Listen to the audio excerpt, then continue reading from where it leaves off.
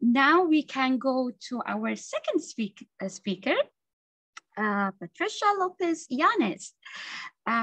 Patricia was born in Ecuador and currently lives in the Kingdom of Saudi Arabia.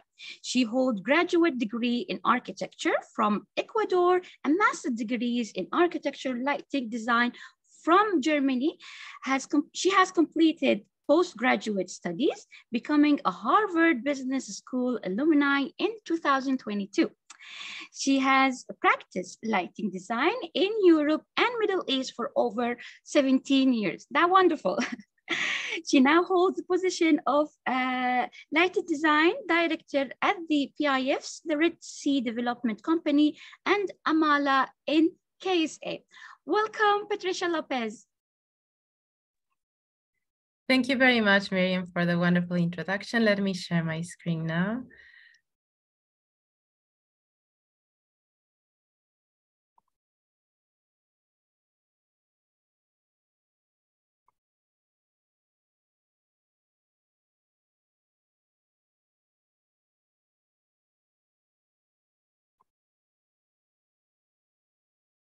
One moment, please. I cannot find my presentation.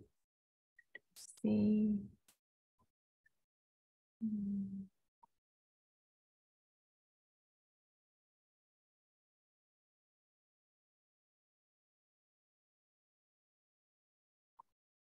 Okay.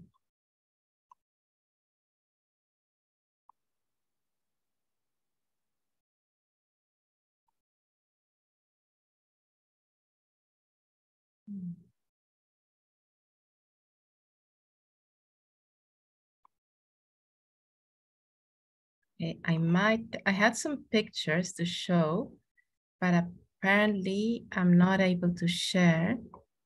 Let me, okay, I found it, got it. Okay. There you go, perfect. Remind you, Patricia, you have 20 minutes. Yes, great. Thank you very much again. And well, first of all, hi, everybody. And today I will speak to you about how our Dark Sky initiative has become a source for design creativity. First of all, I'd like to start by thanking the International Dark Sky Association and the team that organized this wonderful event for letting me share my experience. It is truly an honor to be speaking among this talented group of people, as we've just heard, who are sharing their experiences from different points of view about dark sky and who have so different ideas. And I think this is what makes the event quite unique. As a designer, for example, I'm used to hearing about dark sky from other designers, but it's very, very unique to hear from, let's say, from the perspective of other points of view, as we just heard from the youth and education and now from environment. And first of all, I am speaking to you from the Middle East. I'm currently living in Riyadh, Saudi Arabia, where I arrived almost 2 years ago after having lived in Dubai for 12 years. And as you might maybe imagine, I would have never imagined to live in a country that I thought of as so mysterious. But once I arrived to Saudi, I was pleasantly surprised by the warmth, the pride and the poise of all the Saudis who have really made myself and many expat colleagues feel very welcome to this developing and very, very curious and open country. So let me start by telling you my story of my first days in Riyadh. So in my first weekend in Riyadh, a very good friend of mine who I met in school, she invited me to a family gathering to a beautiful setting that's called the Edge of the World. At the edge of the world, which is like, I would say maybe an hour or so away from Riyadh, you can find these beautiful cliffs. And once I arrived there, I was stunned by the nature of Saudi, who I think that many of us, when we think of Saudi, we rarely think about these settings. But when I was there with all her family and kids, we climbed off the cliffs, we went into caves, we hiked all over the place. And at the end, almost when there was sunset, we had a dinner of a very typical dish called makluba. I hope I'm pronouncing it right. And it was a dish made of rice and lamb. And it was in the desert with all the tents. And then at the end, we could actually see the stars. And of course, you could see the sky globe from Riyadh, but you could see the stars. And that's when it all started connecting for me. It was the first time that I saw actually the stars in Riyadh. So this marked the beginning of my life in Saudi. And from that point on, I have been constantly amazed by the nature. So I think that's the undiscovered part of Saudi, because, for example, when you go to Jazan, you can see this beautiful sea. When you go to Yambu, you can see these amazing mountains. You can see volcanoes.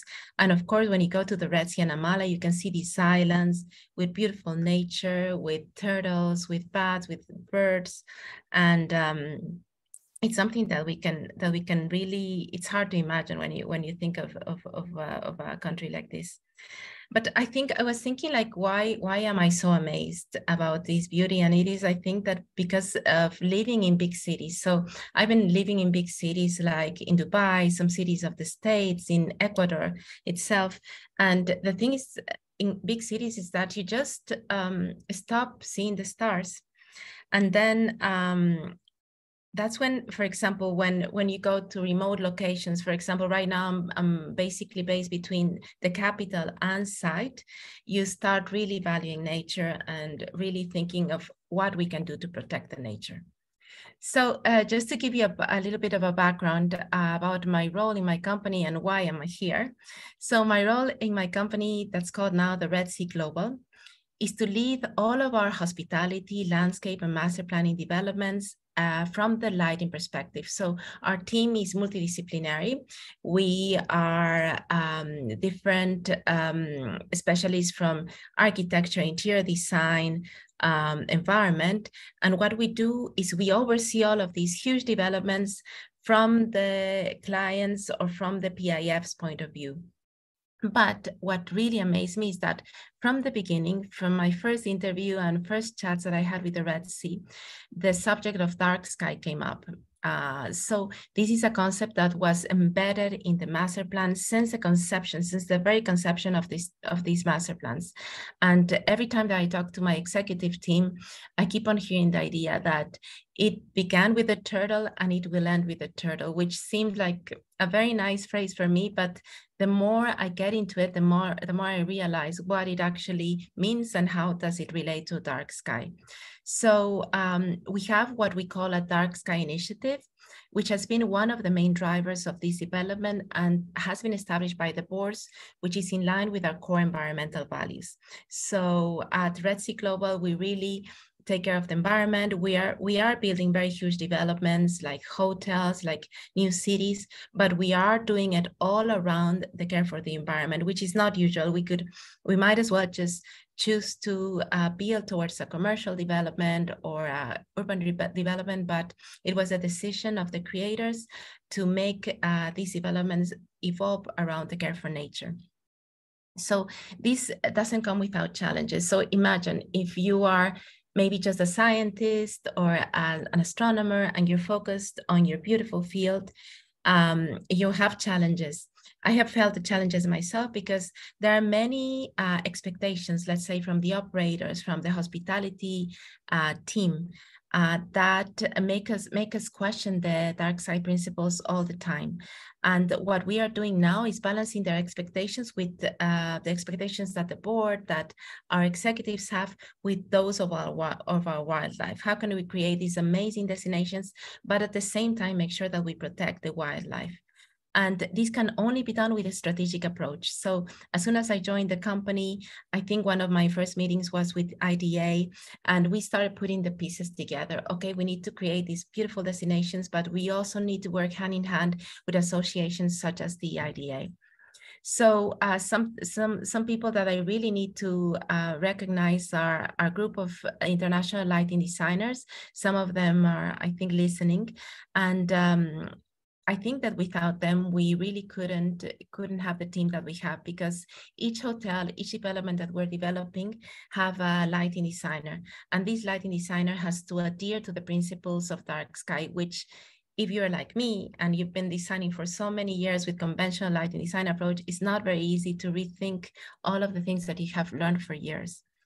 So something that's very, very good is that we've seen truly unconventional lighting concepts. It's not your typical uplights and flood washing and media facades. We're really seeing like really unique, creative approaches to lighting. And this is something that I'd like to share with you.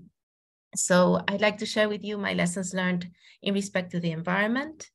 I'd like to share with you the lessons learned from setting the new standards in the field of lighting. So something that I like about lighting is that it's a mixture between the aesthetics and also the technical.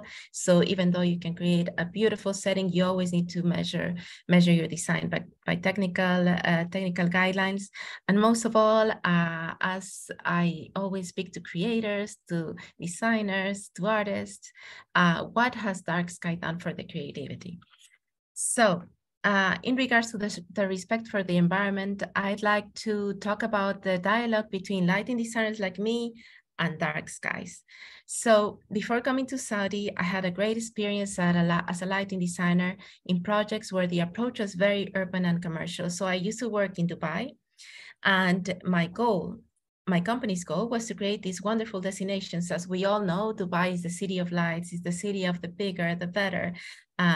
But once I was in Dubai, I was constantly being asked, okay, how can I make this tower the brightest one in the block? How can I make this media facade the most amazing one? So as soon as I arrived to the Middle East, that was my job, design these stunning towers, making them brighter, making them the most attractive in the block. So that was actually the first steps that I had here in the Middle East, which is, I think, instead of criticizing, I would like to take a step back and acknowledge, I think that there is room for having a media facades that's on. Is about more educating the people and telling them, okay, if you leave the media facade on all night, every night, it will just become part of the background.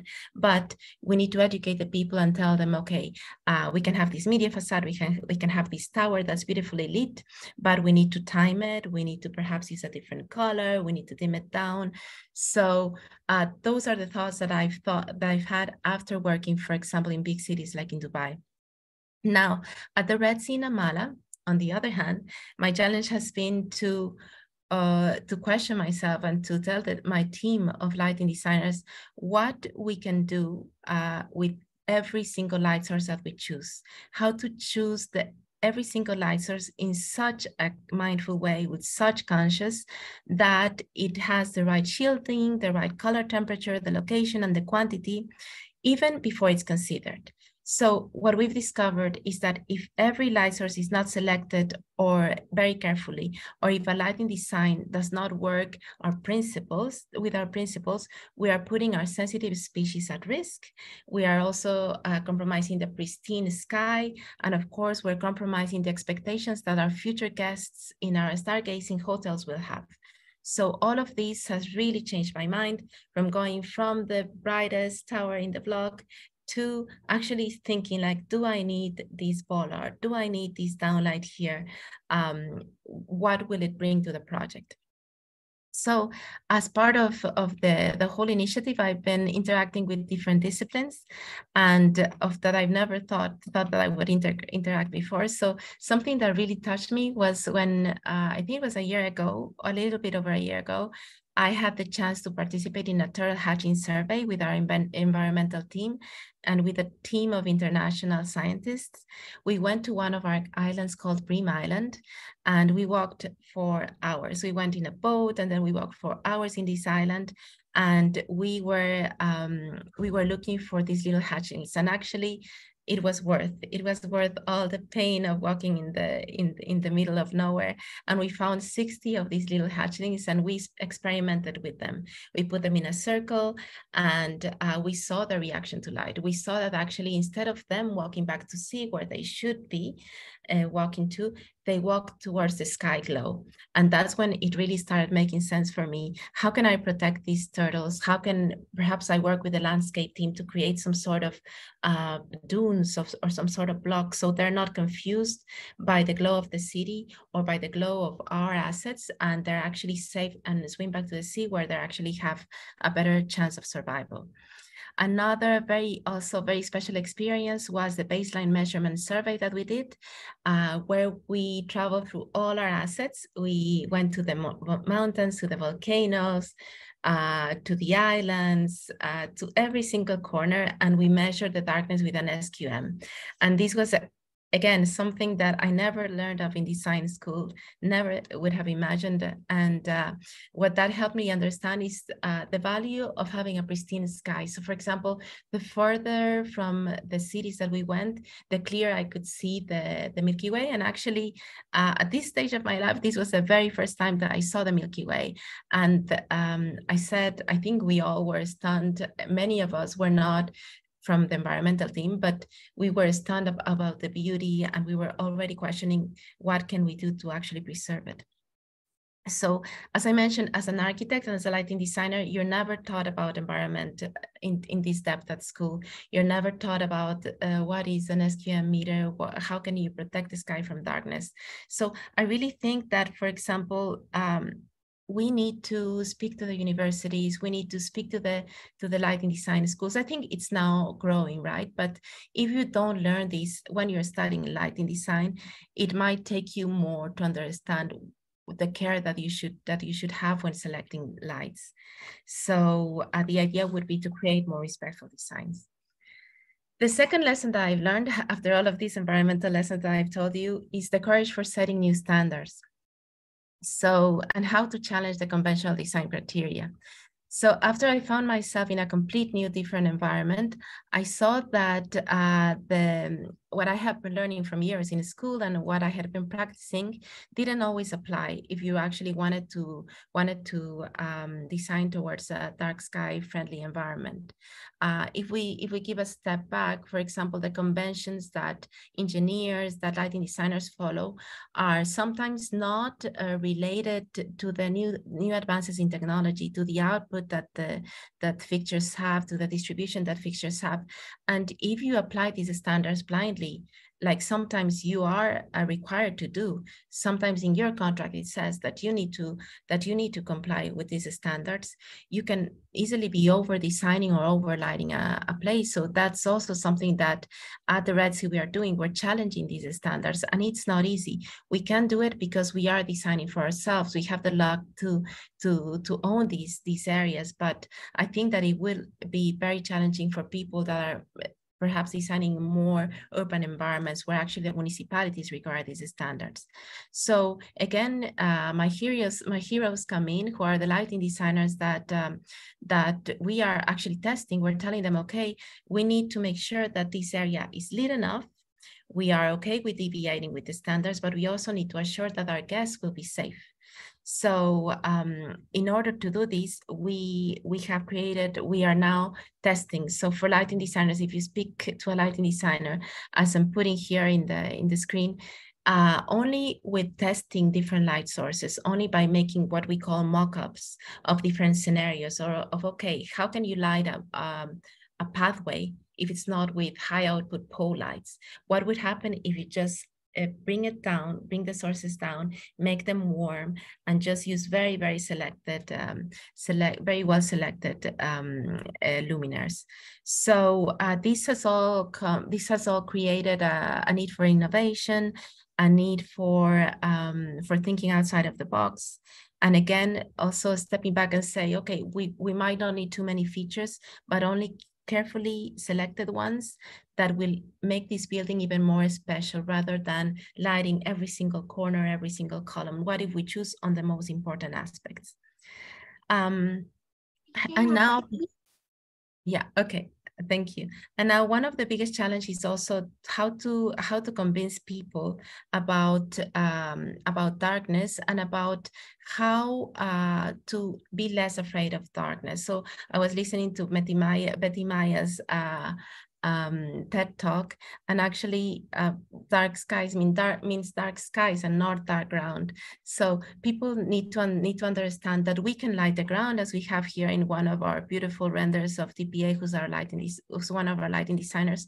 We can aim the light downwards. We don't really need to uplight many walls or anything. If you carefully select the light sources, you can create a very safe environment for the visitors, for the people that work in these areas. And finally, to close up this talk, I wanted to share with you a thought that I heard about creativity recently. And it said that creativity is a process of having original ideas that have value. And it mainly comes from different ways of seeing things and by interacting with other disciplines. So only, let's say, as a designer, when I started talking with people from environment, when I started talking with 3D developers, software developers that are helping us develop this light pollution model that we're now testing, and with our community marketing team that have helped us realize what the importance of creating a awareness throughout, because even though we have these beautiful renders, we can have these very, very thorough 3D models and studies, if we don't raise this awareness and we don't communicate it to the public, we cannot really reach to our goals, and we cannot really build these destinations that we would like to.